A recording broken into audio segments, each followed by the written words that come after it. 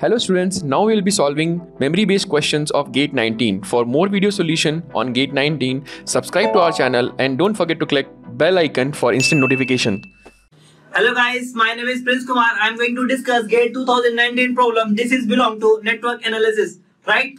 Guys, आप question में ये देख सकते हो, यहाँ पे हमारे पास एक सर्किट गिवन है जिसमें हमारे डिपेंडेंट सोर्स लगे हुए हैं, right? They ask what is the value of I.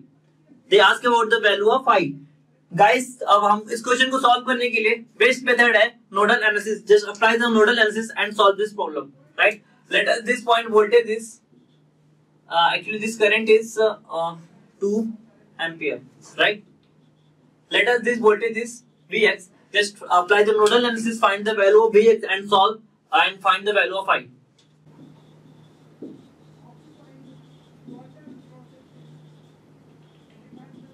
Right? What is the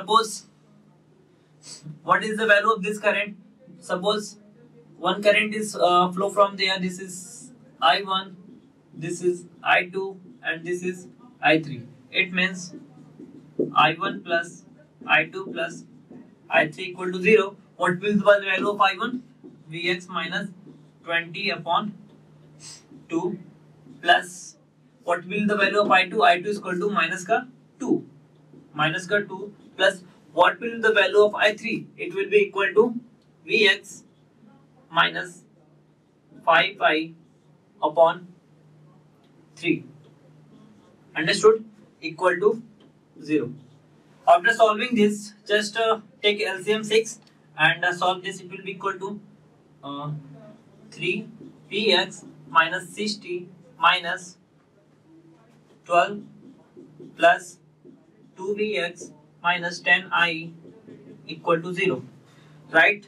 After solving this, we can get, just simplify this equation, we can get that 3Vx plus 2Vx is equal to 5Vx and minus 10I and this 60 plus 12 is equal to 72 equal to 72. This is my equation number first, right? One equation we can get that from here, that is 20 minus Vx upon 2 equal to I, right? Just solve this, we can get 20 is equal to 2I plus Vx. 20, just put send to right hand side, it will equal to 20 equal to 2I minus Vx. This is my equation number 2. Now I am going to solve this two equation and find the value of I. Just calculate the value of Vx and put this equation. This will be equal to 5 times 20 minus 2I minus 10I equal to 72, right?